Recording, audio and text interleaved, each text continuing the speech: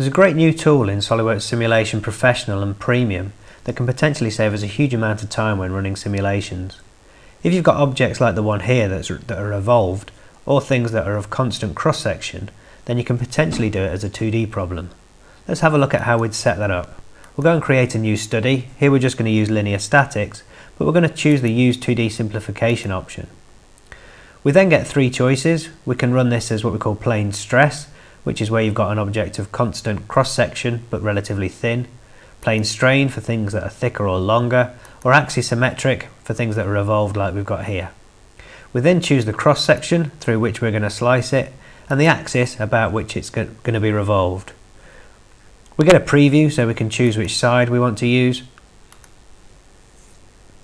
And that's created our study, and we can see we've now just got a 2D piece of geometry to work with. Looking in our study, you can see we get different symbols to represent the fact that these are axisymmetric bodies. But other than that, the setup's pretty much the same. So we go through creating contact sets, in this case between the rubber seals and the metal body. So we're just going to pick the edges here to do that and choose a no penetration contact between those two. We need to do the same at the top here.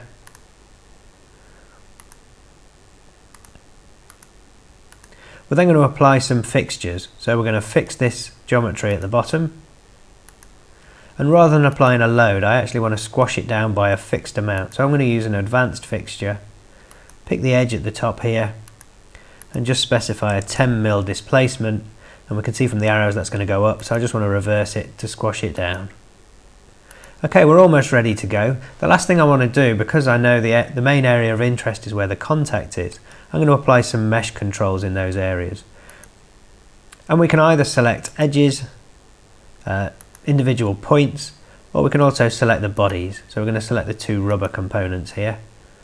We'll just accept the default values, and let's create that mesh to take a look.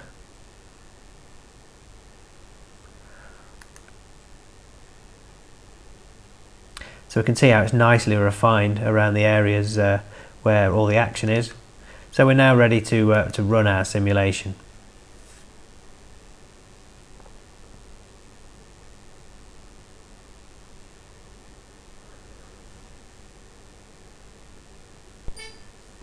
So this is a pretty complex contact problem, but we can see that only took around 12 seconds to solve. I want to turn those symbols off to tidy up the screen. A nice thing in 2011 is we can do that with a single click now from the drop-down menu. And we can see we get exactly the same types of results as we'd have with a 3D study, and we can do things like animate and probe the results. But wouldn't it be great if we could actually see this as a three-dimensional plot? All we have to do that is right-click on the stress and say show as a 3D plot. In the definition of the plot, we can choose what percentage of the angle we show. We don't have to show a full 360. We can maybe just have half a slice. So we get all the benefits of running it quickly as a 2D problem, but we can get all the same kind of results that we'd get out of doing it as a 3D.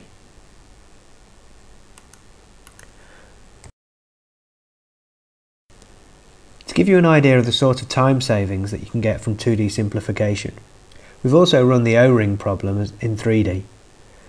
Using a complete 360-degree model, you can see the solve time is around 43 minutes.